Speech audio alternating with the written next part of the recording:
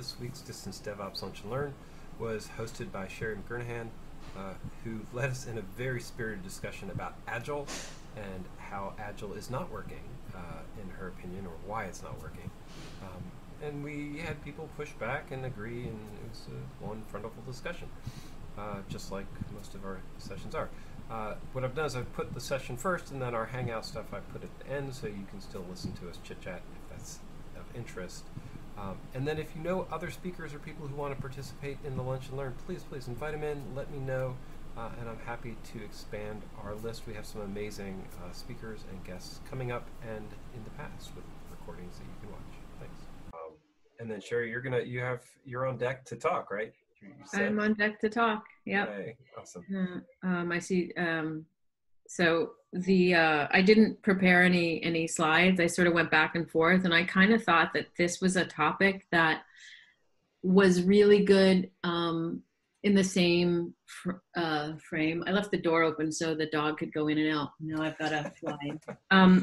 But I decided to sort of follow Keith's lead from last week, Keith number 2, who isn't here with us today, I don't think, and just have more of an open discussion, because I think this is a really good topic for that, because I think it lends itself to a lot of back and forth, if that's cool with everyone. The slides that I used in the past for this have been when I'm introducing what Agile is, and I think everyone in the room is well aware of it, versus what everyone thinks it is, which is, very different for what we know. So that was my thought for today. I'm looking forward to that discussion. We've actually gotten to a point where we get sometimes a toxic reaction against Agile in our teams. Yeah, so cool. We got a good healthy group to discuss it. How do you want to tee it up? So I was just gonna I have a little spiel. Miles interviewed me recently, and actually I heard my little soapbox in my job interviews. They still hired me, so there you go. And Keith also a little bit has heard it, and I think even Jeff has heard it also in my chats with him. So I apologize for a bit of repeat. But so Agile, my background, by the way, just FYI, is project management. I've been working with DevOps and dev teams now for probably longer than I should admit, but definitely full time since 2008, when I came back from living in New York into Montreal. And at that time I was hired as a senior IT project manager, so a technical project manager. So the difference there being, wireframing and things like that. And I quickly became someone that was really good at solutioning for clients and sort of bridging that gap between the tech end and the dev team. So even though I'm not a developer, and I've gotten this question a lot, how do you run dev teams if you're not a developer? And I don't, I always have a team lead, obviously, but at the same time, I don't need to be the smartest person in the room. I need to know who the smartest people are and give them the tools that they need to do the job. So one of the things that has come out in the last 10 years that we've been doing this is everyone has been getting on the different methodology bandwagon. And one of the things that has come definitely in the last 5 years on a big sort of ramp is everyone wants to be agile, because everyone wants to be able to respond to customers super quickly, and sales wants this now because now, this client is going to pay a premium for it, but R&D wants to do this, and how do we plan and how all this. The Agile methodology in its infancy, it's been around for a long time. It's been around since, I should have looked this up before, but 50s, I think. But it's meant as a continuous development cycle, right? And I won't go, we all know what we mean by that. But the problem when you move that over to a software and you take it out of, let's say, a factory setting or a pure engineering setting, is that it doesn't allow for the thoughtfulness that you really need in an organization. Definitely a smaller, and again, the bigger the organization, the harder it is going to be to have a pure agile process, because what's going to happen is, your CEO or whoever is going to come down and say, hey, we need to be agile, right? We need to be agile so we can respond and doing this. And they have zero idea of what that means, right? And by the way, anyone jump in here, right? Especially Josh, who I know. Okay. But by doing that,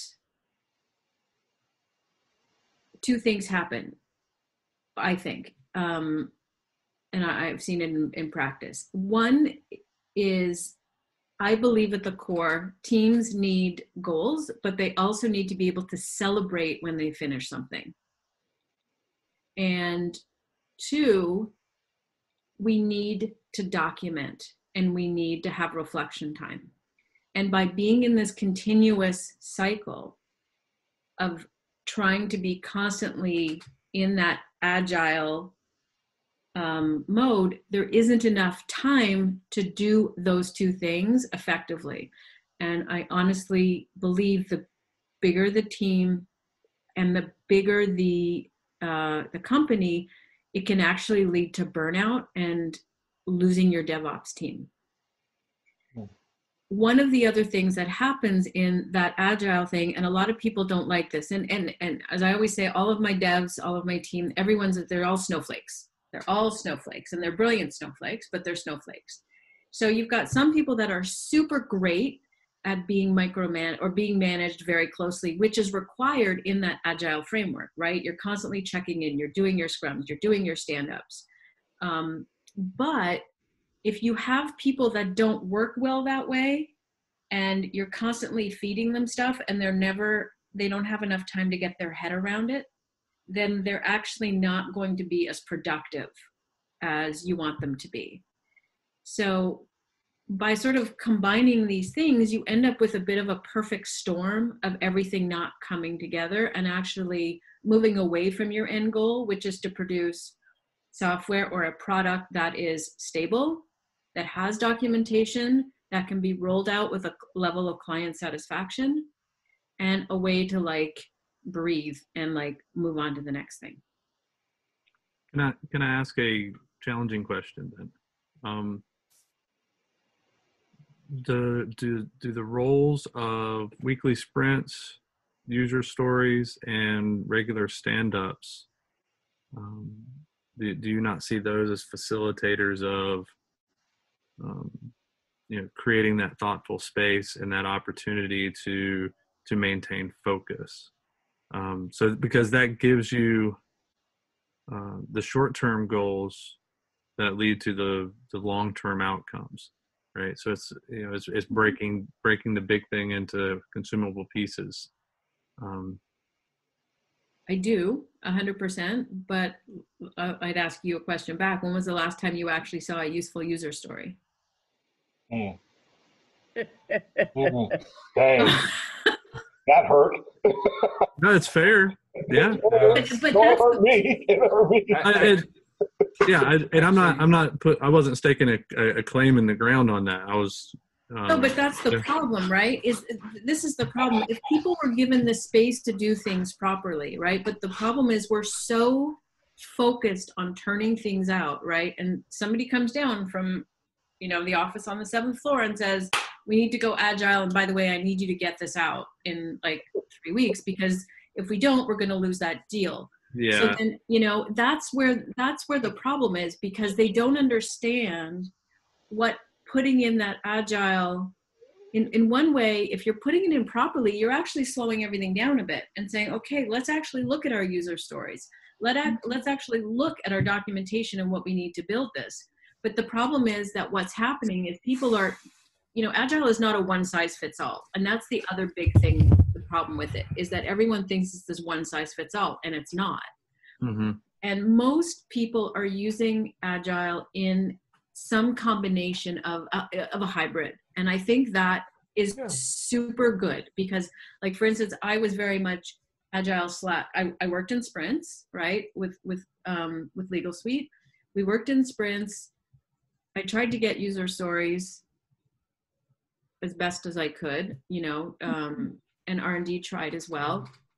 But we were more working in a / waterfall method, and I think if you actually went in and audited most companies, that's probably what you would find, because they are doing sprints, they are doing their Kanban boards, they are, you know what I mean? They are doing their, or Trello or whatever else they're using, and trying to at least put some framework around it. And I think that's fantastic, because before it was just, let's throw everything at the wall and see what sticks and then go with it, or which client is screaming the loudest. And the smaller the organization, the more driven you're going to be by your sales team. Right, Keith? Yeah.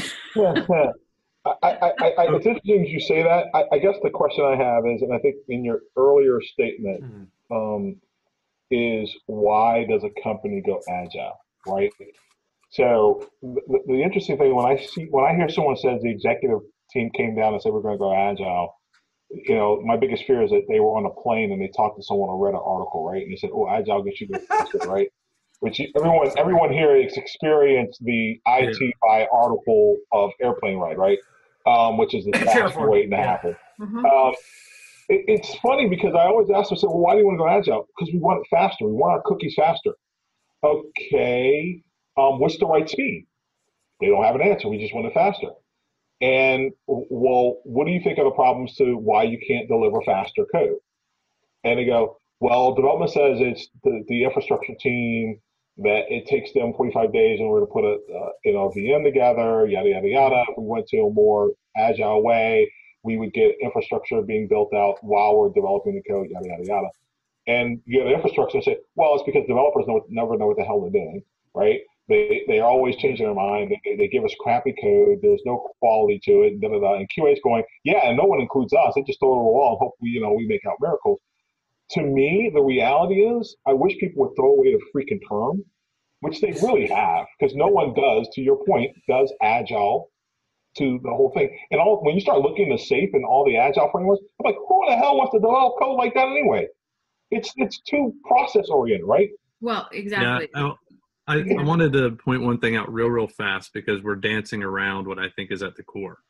The core is that we have worked to try to find a way to turn the development of software into like a manufacturing process, right? We're wanting to churn out widgets.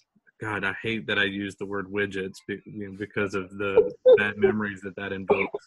But that's what's happened, right? We've looked at the development of software and applications, and we wanted to treat it like it's an assembly line, right?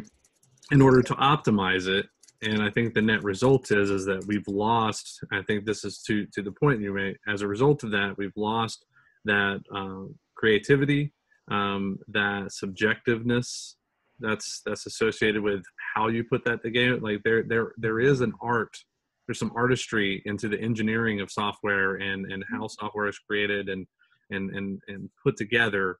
And I think, to your point, we're losing that. Is that a bigger summary? I think it is. I think Josh, I think to your point, I think we've lost it because you have, technology is the only discipline that has two diametrically opposed skill sets, right? You have the artistry of Picasso and the scientific method of an Einstein combined in one brain, right? And so think about how crazy that is, right? And then you have a business that says, well, why are we paying so much for technology? Why are our technologist people take so long? Marketing says we can never get anything done at a time in which we can estimate, we want to have a deadline to say we have a release going in spring, and all of a sudden we don't know what we're going to get. And they say, well, it may not happen. Why can't we get a reliable delivery system?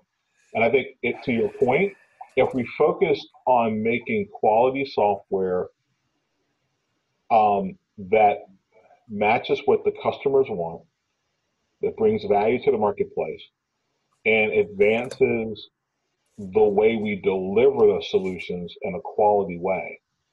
I don't care if you use waterfall, extreme programming, pair programming, freaking whatever you use, iterative, which all of this to me is a derivative of anyway, rational, please come back to us. You might actually get to the point, to your point, Josh, which is focus on delivering quality deliverables to production in a way that accelerates the process. Yeah, and I think you got closer to the problem statement, in that each of these frameworks that are being applied for different reasons. Yeah. Right, for different outcomes. Right? Well, they're also being applied without actually owning those frameworks. They're being applied in a here, read the manual. It says do step 1, do step 2, do step 3. The culture is not being accepted. I mean, the whole assembly line thing, that's lean manufacturing as opposed to agile. But yeah, we're doing agile washing here. And to go back to the statement of when was the last time you got a good user story? Well, who's your product owner? And agile, people forget that you need a product owner on the team, that these are teams. And especially with ops, DevOps, DevSecOps, all the rest, the team tends to work in a firefighting mode in the past. And when you're applying new techniques and new thoughts and new ways of doing it, especially the first time through, if you don't have a commitment to take the time necessary to get the new way of doing it down and internalized, every time there's a problem, you fall back to the firefighting. So there are lots of issues here. One of the things I find most irritating about Agile is if you start with a foundation of heavy technology, debt, crap, infrastructure, you're not going to be able to do anything but creates more spaghetti, even with Agile. Exactly. And then if you don't separate out, and I went through this, if you don't separate out the spaghetti, right, and say, okay, you guys are going to focus on the bug fixes of everything crazy that we've got right now. And then you guys over here, you're going to work on putting in this new framework. You're going to work on like ironing out these processes so that we understand, and that the processes are not going to be a negative equity, if I can say it that way. Yes. So that we can actually keep going through, and eventually these guys will come back into the cycle, and then we'll all be one big happy family. But the chances of organizations letting you have the space to do that is really difficult. And I understand that. I understand because they have to keep the lights on. Otherwise, none of us have any jobs, right? We get that. But, it's definitely a fight that I've been doing for the last 12 years, is trying to like find that balance between the two, so that you're not hurting your team and you're not burning your team out, because when everybody's in firefighting mode all the time, you're just going to get burnout, and you're going to get very unhappy devs who never feel like, they're never doing quality work, or they're constantly working on old code to try and fix something, because God forbid we pull the wrong piece of code and the whole thing's going to be a Jenga game, right? That's the other thing. So it's how to do that. And my personal approach has always been split it, almost like my giant hosta that I have on my back. I have an elephant hosta. It's massive. So what do? I split it. And then, but getting buy-in is really difficult, because you're also at that point possibly slowing down your market releases. So it's how do you balance those two? But this to me is a discipline issue for, this is sort of just the way we've gotten addicted to delivering software, where marketing is promising things that are coming, not Or things that sales. are delivered, or sales. Yeah. I find marketing even more problematic from that perspective. And one of the things that we've highlighted, sorry? It depends upon the product as to whether it's sales or marketing. Right. If it's actually delivery of software to other people, it tends to be sales. On the more service-oriented architectures, marketing has more of an impact. But when salespeople are out there trying to get their commission, they promise the world, the moon, and everything else. And I've worked at places where the devs overpromise, where they say they can get it all done by a certain date, and then as you get closer and closer to the date, they keep pulling back and back and back until there's nothing.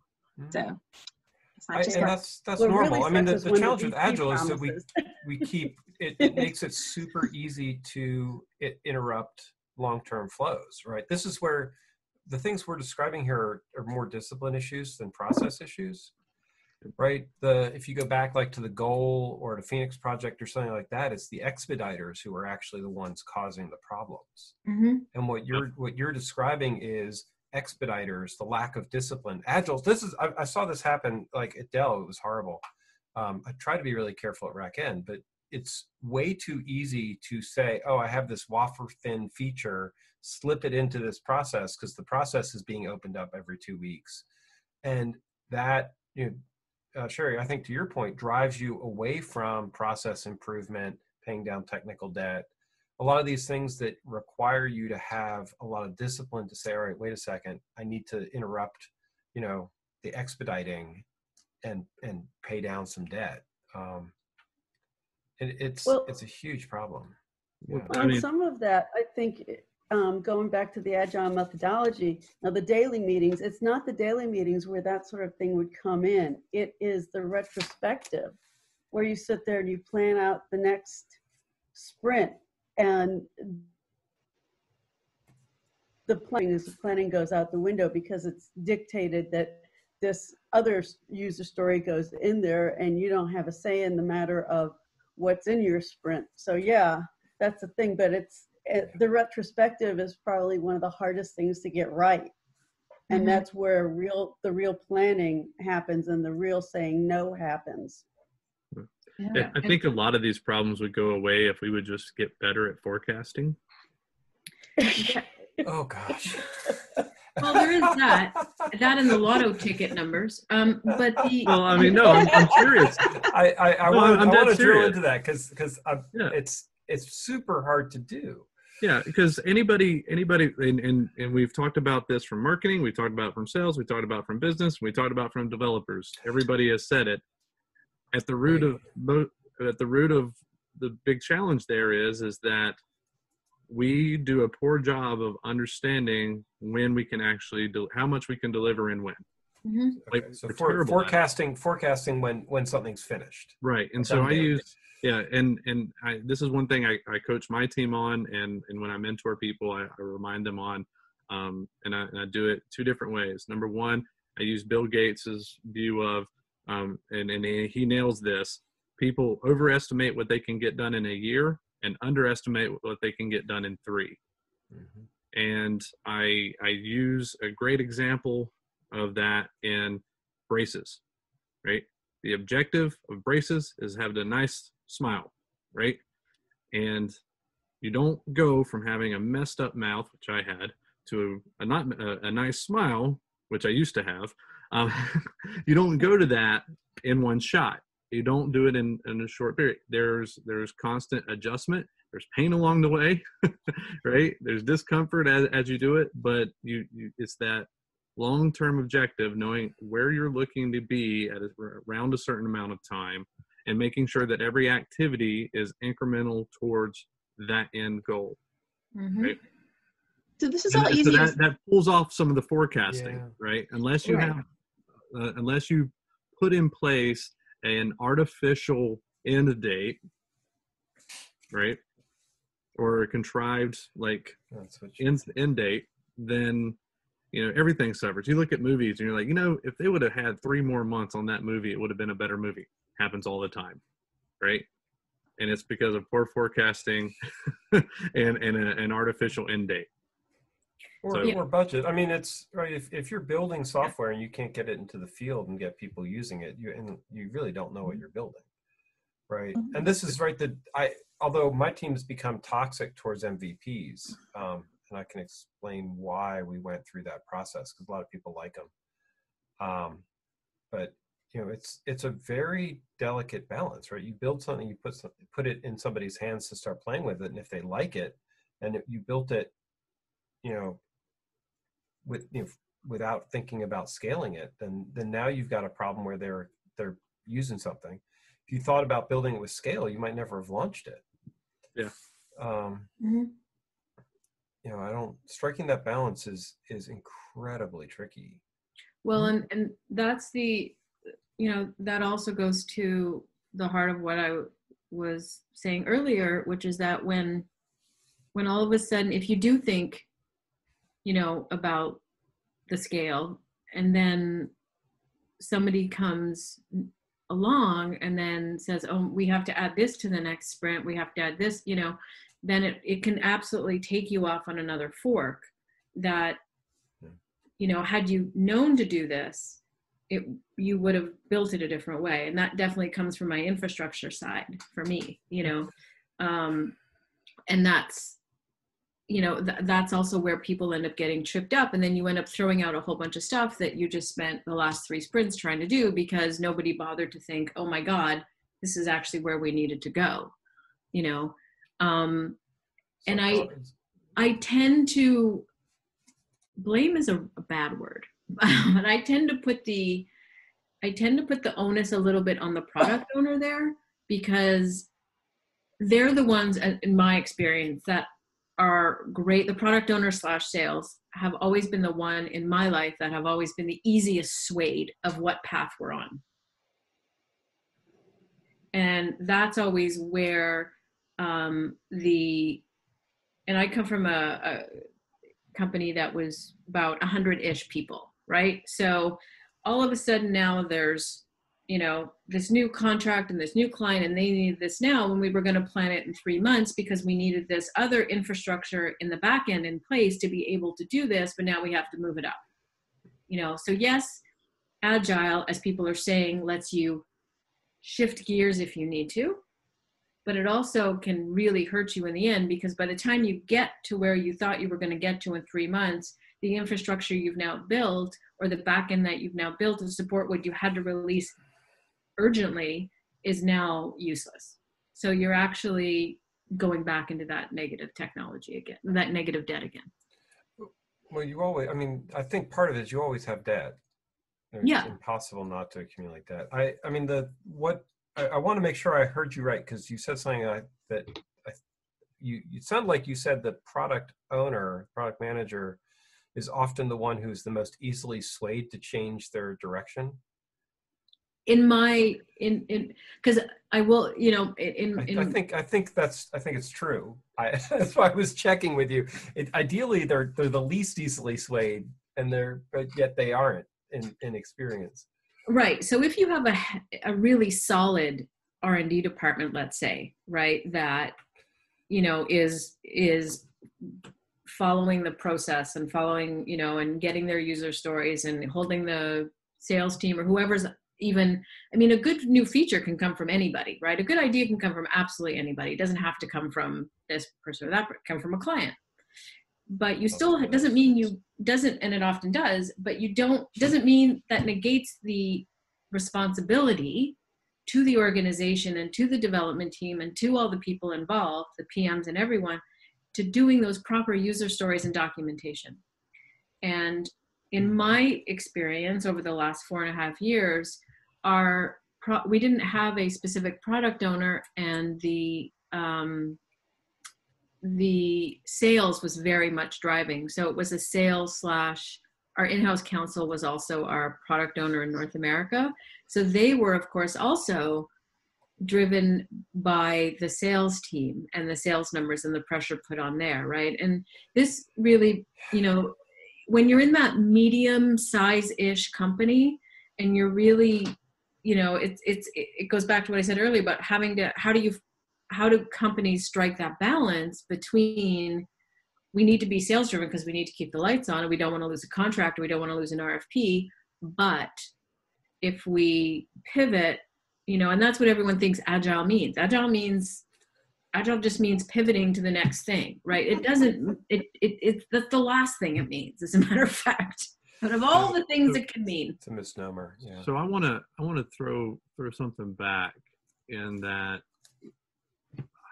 one of the things I love about SpaceX specifically was their attitude of continual improvement and their willingness to change what they're doing and how they're doing when either A, they find a better way of doing it, or B, realize that the way they're doing it isn't meeting the objectives that they need to.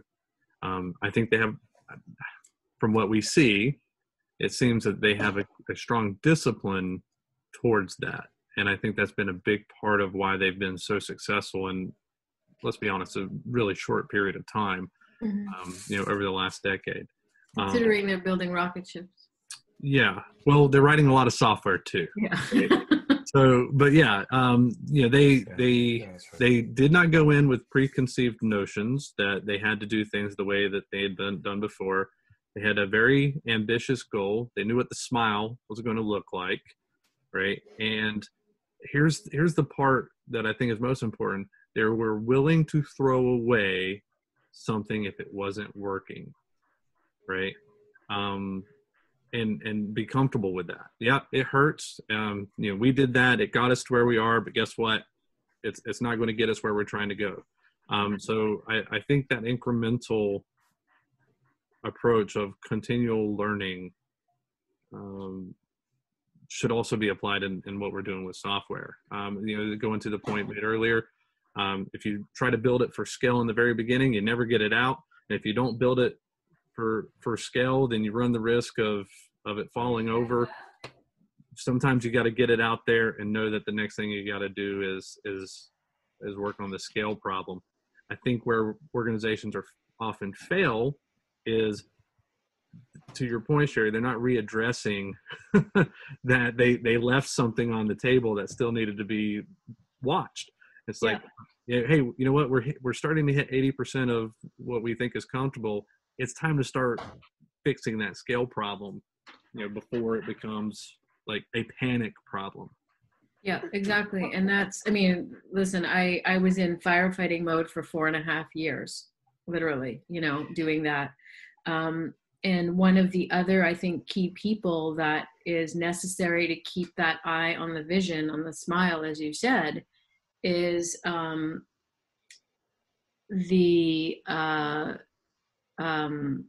just completely lost my train of thought. Sorry, is a good architect, right? And not having a good architect in your team of, where that smile needs to go at the end to take a page from Josh, is really what's going to hurt the team, because it's them. And that, you really need your team, your different team members to put up their hand and say, sure, we can do that, but it will, and then readjust, right? There's nothing wrong with ever readjusting. And that's one of the beauties of Agile, right? Is allows you to readjust. But again, if you're not given that space, if you're not given that, to you, if you're not given that space to throw that stuff out and not feel like you guys failed because you needed to throw that out, that I think is where a lot of organizations that I've seen have dropped the ball, because they don't look at it as a positive or as a lesson learned and let's, keep going. They look at it as a like you guys failed. Do you know what I mean? Yeah, I'd like to point out that what Josh was saying about SpaceX versus all of these other companies is that SpaceX, the product owner, is to throw stuff out and start over again to get to his vision. Whereas most salespeople will never throw anything out because one of their customers demands that it's there. Mm-hmm. And that's the role of the architect, is the person with the vision. And that's the person who has to be able to say to management, whatever, we've got to do some culling, we have to do some rework, we have to do some redesign here to get back on track. We need to throw out the stuff that's either no longer useful to us or didn't work and consolidate the stuff that does. But when your product owner is marketing or sales, and they're the ones who have the ear of the C-suite, that's where Agile, one of the places Agile falls apart. Is this an alignment issue? Like, Josh kind of alluded to this earlier when he talked about, we kind of circled around the problem about, all of these stakeholders in the game of delivering product development, management, product management, all that stuff. Is it that we don't bring the sales and marketing team, we don't educate them as to the development process? I know some don't care. They say they don't get it. They don't want to. They just want to make money. But I always believe that you can always educate your way out of some of these troubles.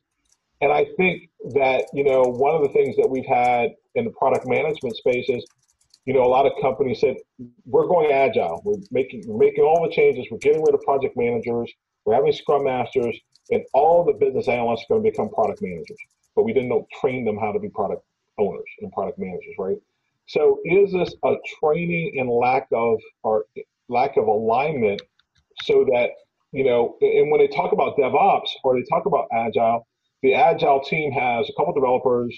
They never put QA in there like they're supposed to. They never put infrastructure person like they're supposed to. The product manager isn't inside the Scrum. But they don't include marketing and sales in the Scrum so that they see how it's being done and understand that it's not just development for development's sake. There's a good way and a bad way to create code. And both have their relevant speed acronyms to them, right? I mean, is that what we're talking about, though, is the lack of alignment in education? I don't think it was the original premise that was Sherri was putting out, but I think what you're talking about sounds a lot like what's discussed in the book Project to Product, Project to Product by Mick Kirsten. I definitely recommend that. And in that, in that he talks about how BMW created their I-Series, and the way that they built their plant for creating the I-Series was vastly different. It was a completely different operating model. They changed the way that they were building cars, in large part because they weren't trying to produce, 1 million cars, off the bat with it. But they're part of what they talk about in the book that Mick highlights is that exact alignment, right? Where now the manufacturing of the car is, enables these people selling cars to sell with more options and more capabilities, more in line with what they want to do to be successful, without overburdening the production line to make the changes. Just like Toyota, when they changed the way they changed the way they were painting cars because the turnaround time was so much that it limited how many options over there. That was a misalignment, right? They weren't changing their processes to meet the expectations of consumers. Mm-hmm. I wonder if we're talking almost about two different things here, in that, when the filter I'm putting on this is about delivering a software product, and which is different, I guess, than just delivering an application into, I actually would prefer that everybody thinks of it as product, no matter how they deliver it. But to me, a lot of what we're describing is times when software teams aren't treating what they're building as a product, right? And they're not thinking about the interlinkages. Like, so if you're going to build something and you want to do technical debt's not that bad if you're not accumulating technical debt at the interface level, but at the level below that. Right? So there are places where technical debt is okay to accumulate, and there's places where technical debt is super expensive to accumulate. Like having a badly designed API and assuming you're going to fix it, that technical debt is super expensive. Having a bad implementation of an API isn't necessarily that expensive because you can fix it without impacting the people around you. It's really hard to decouple those, but I think that's Keith's point though, right? Because if you don't understand what you're building it for, you don't know which one's going to be more expensive and which costs you're willing to incur. Yeah, to me is I think we can also apply. Oh, go ahead. No, go ahead, Michael. I think we can also apply what you just said to people, to development teams. So someone had mentioned here that Agile might work on smaller teams and not bigger teams. So just like as you're saying, on the interface layer, it's very important very important that everything works. But I'm thinking, but if you have smaller development teams, then if they're not able to deliver something, it has less impact on the rest of the business. So just like a specific implementation of an app, the implementation of an API, or a smaller development team, and they can do what they're doing, and then if they fail to deliver, other teams can deliver. I'm laughing because I feel like you just opened up a whole topic about microservice versus monolith. Yeah, that's actually, and I would love to have that as a topic for us to. So we implemented something like Supercell did, where we had development teams of like mini startups in our company. We have like 15 of them, 8-person mini startups. Our entire company is these 8 people mini companies, and they're on their cadence. And if they don't deliver, another team will deliver on their cadence. That was, I mean, one of the things that we really worked hard on in the past for Agile teams was to break up the release cycle interlocks. And one of the things, Keith, I don't know if anybody else is watching the chat. Keith asked me to elaborate on the MVP, and I'm going to turn that into a full discussion because I can't talk MVPs without talking infrastructure as code and generations and some of the stuff we did. So I can tell you the history and why we think MVPs are not workable.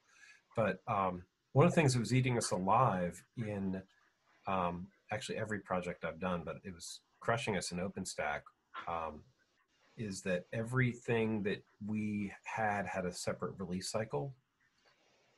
And so every time you tried to deliver, your release, you were completely beholden to everybody else's release train and moment and things that were happening. And so you're like, hey, I'm ready to ship this release. And now that depends on an old version of something else that now is shipping a new version that you didn't test because it happened in the last 2 weeks before your release. And you get these dependency graphs that just make reasonable delivery very, very difficult if you don't control all the components. And I still haven't, the Agile actually makes that worse from that perspective. You have a tendency to say, sure, the new release of, let's use CentOS 8, woohoo!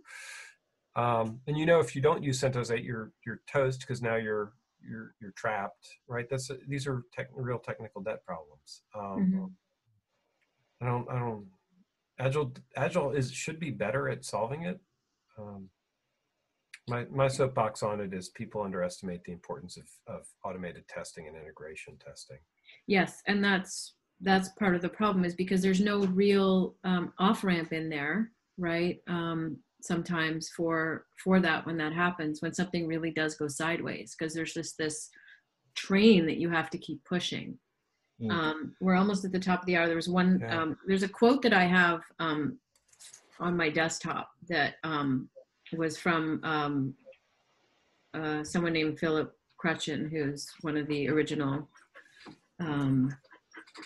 reviewers and stuff of that. And it's the Agile movement is in some ways a bit like a teenager, very self-conscious, checking constantly its appearance in a mirror, accepting few criticisms, only interested in being with its peers, rejecting en bloc all wisdom of the past, just because it is from the past, adopting fads and new jargon, at times cocky and arrogant.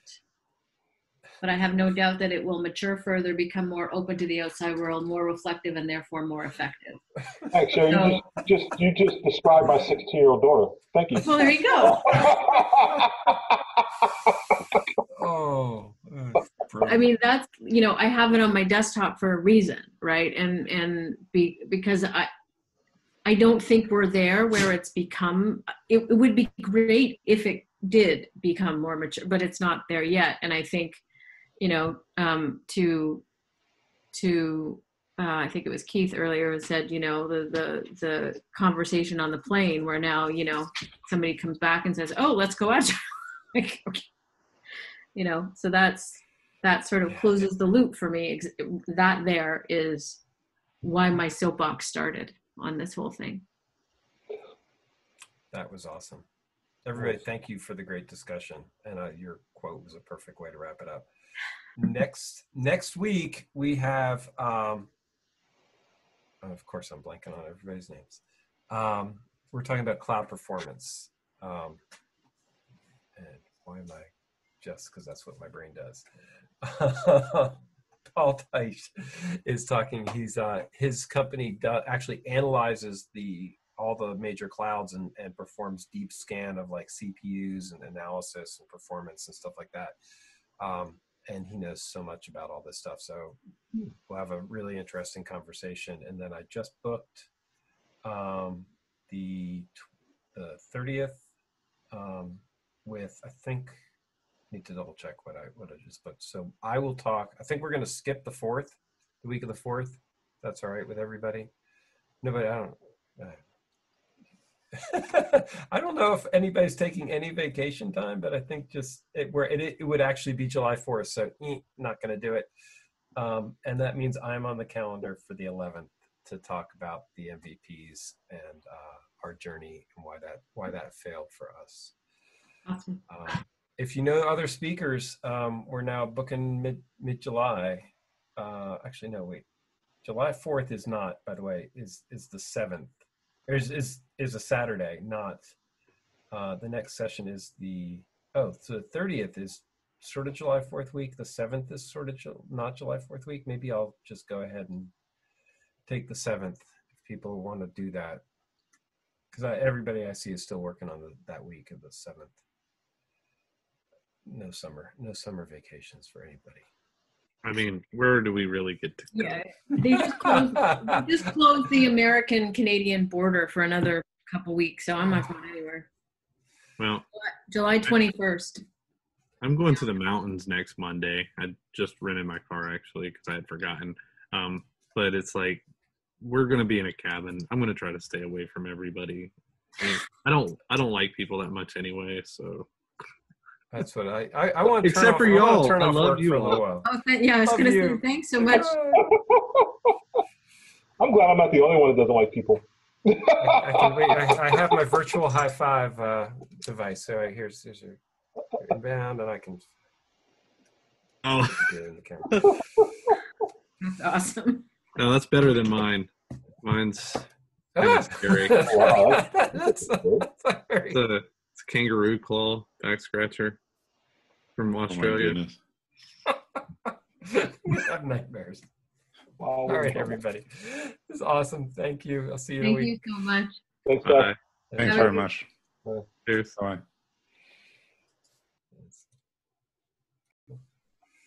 Just everybody. Hello. Everybody to panelists. There we go. Hello. There we go. You're outside with the doggy. Actually, I'm in a green screen, but it looks Well, pretty the dog's good. not going to move. The dog's not going to move the whole. Oh no, the dog moves a little bit. I'm playing with my setup. Wait a minute. Why does that look like Super a fake background? Why does that look like a fake background, but yet it's moving? It's I'm using OBS so it can do video. Oh yeah. Backlight. That's so cool. I saw that open repo. Yeah. So Keith, this is for you. Nice. Country Bake Shop. Do you know Country Bake Shop? No, I do not, but I'm assuming it's around here somewhere. It's in Helen, Georgia. It's by the Amish, or I'm not sure if they're Amish or not, but you need to go because everybody should go to this place and have their food. It's insane. I will have to do that. You have to look it up. I believe they're not open Sundays and they close during the winter because I'm pretty sure it's not heated. I think it's in Helen. But they have the best key lime cookies I have ever had in my life. Key lime cookies? Ever. Huh. Yes. Key lime cookies. Now everybody's intrigued. It'd have to be like they like key lime pie cookies, like with key That's what I'm thinking. It sounds like it. So basically, it's shortbread cookies that have like a key lime flavoring in them, and then like the key lime cream in the center. Yeah, and then they're sprinkled with powdered sugar. Yeah, it's insane. Why am I in the system twice? Who? What? Oh, there it goes. No, I got it. Moving. Yeah, people come in as attendees, and I bring them over into panelists so that they can do video. Otherwise, it's they can't do video. It's all these inherent Zoom default things that I need to see. Have a couple of breaches and they go crazy. Yeah, I heard Microsoft is trying to, how did someone put it, be the Zoom killer by expanding how many windows you can have during a meeting, because you can only have 9 currently. So they want to add more so that they can be the Zoom killer. Yeah, because you can't see a lot in the Teams area, but that's interesting. 9? That's it. Yeah. Kind of sucks. My company uses G Suite, and Google just started pushing out Google Meet invites for everything. Yes. I like them. It's just the school where I am now is not allowing people to use Google. We're Teams or something called Turnitin is the there's like 3 or 4, but that's it. They're only at the college level.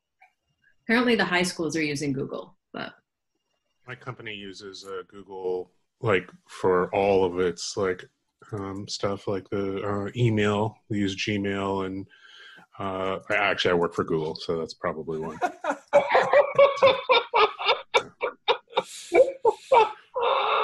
Sorry. It really would have been awesome if you said we use Office 365 and I work for Google. No, the awesome question is, what kind of cell phone do you are allowed to have? Oh, actually, they'll give you an iPhone or a Pixel. Oh, really? Yeah. Okay. That's funny. I wanted to keep that going longer, but I just couldn't.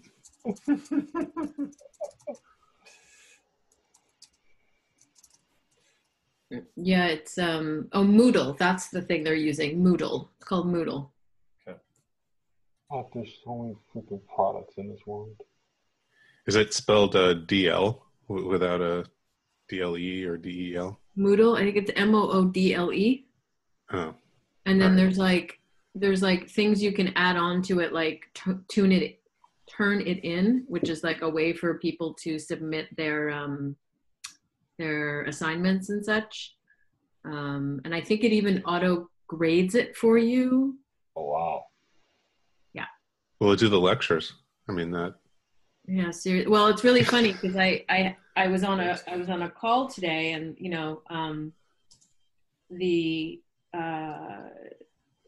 my thought was like, our institution's going to start realizing that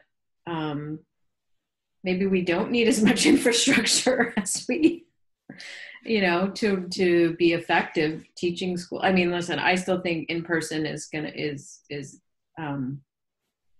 way better in terms of education on a day-to-day basis for high school students. And it's one thing for us if we're doing you know, for me anyways, with my security, I do a lot of security webinars and stuff, but I can't imagine being in university full time and just sitting in front of a computer all day.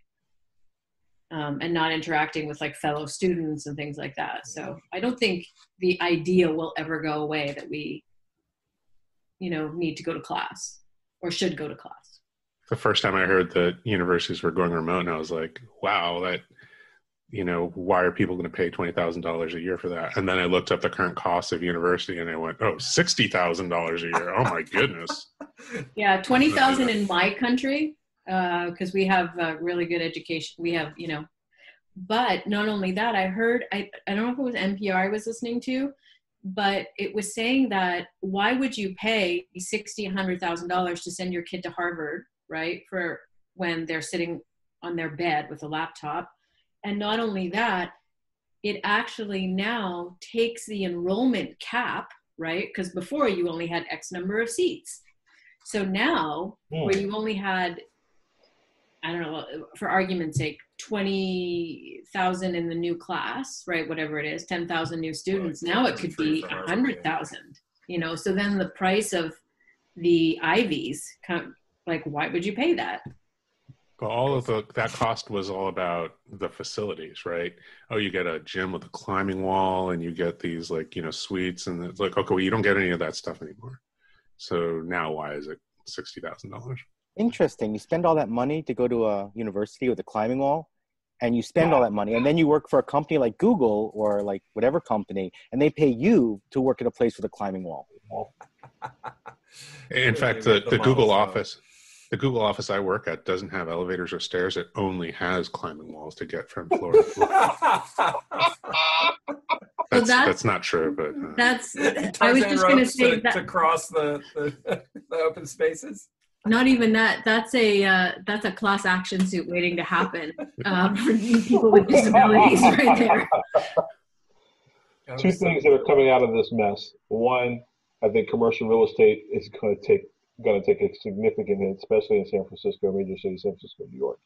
Second, I think it's interesting you said about the reversal, Michael, of the fact that we now have gone to being paid to go to an office with a climbing wall, in a sense. I think that's one of the interesting things that I think we're going to start to see is that, you know, someone said that one of the founders around internet said that if they had to do it all over again, there would be a reverse concept. People would realize the value of the data, and then then Google or Microsoft or whoever would pay them to access that data. So the funding model would be different. I think that's something that's going to be changing too, is that the funding model for things are going to change dramatically as we come out of this mess, whenever we do. Do you think that's true, like with newspapers and reporting and things like that, right? We had the advertising model for newspapers was really based, you know, on a completely different thing, and we're getting used to subscribing to stuff. Look at ProPublica, right? Okay. So you're seeing companies come together and say, okay, for global news services, we're going to build partnerships that allow us to source the news and then share that content for reader, right? And then you're right, then it's going to be a different model of subscription-based. New York Times, Harvard Business Review, Wall Street Journal have perfected the model enough to know, even the Washington Post and LA Times has gotten a little bit ridiculous, but they all have perfected that model enough to drive that revenue being mostly from subscription. So it'll be interesting to see. The local newspaper is still going to take a hit, though. And that's the problem. The local news, the local beat. Josh, what is that in the back of you? Josh, is that culturally insensitive? Actually, and you know what? I just recognized that at this moment. It's the IT crowd. It is the IT crowd. My thought process was, let's do the IT crowd because it's an IT crowd. And now that you pointed out, I'm with you. I'm changing it. It's actually no. I think it's fantastic. I think it's absolutely fantastic. Josh, it's not insensitive, but it is a 1970-ish look. That's kind of fun. Yeah. Yeah. The brown tie really does it for me. The brown tie and the short sleeve shirt. That. So Yeah. I'm guessing y'all haven't seen the show, The IT Crowd. It's I love it. Yeah, it's great. It It's is hilarious. The internet's in a little box. What are you talking about? I have here some skits of it. The internet. Yeah, there you go. So this is Moss. He's one of the characters in the show. And there's a fire in the office, and so he sends out an email saying there's a fire, someone please help, and then just sits back because he's notified the appropriate authority. The ticket with the appropriate escalation on it. Man, that's a great segue into today's topic then. Sherri, you're up there. If you haven't seen the show, it's a British show, and I'm a huge Britcom fan, so but it's absolutely fantastic, and it's Miles is joining us today. I invited him. He's one of my new coworkers, and I don't know, Miles, if you've seen it, but it's everything Miles. I've seen every episode. There you go. So it's everything you have been living for 35 years at school. Exactly. That's crazy. It's good. Yeah, we're about to queue up. We have a lot of people joining. Thank you. Cameras are optional. It seems like we all like to have them on, and so I've been cool with that. I'm happy with it, but don't feel obliged if you don't want it.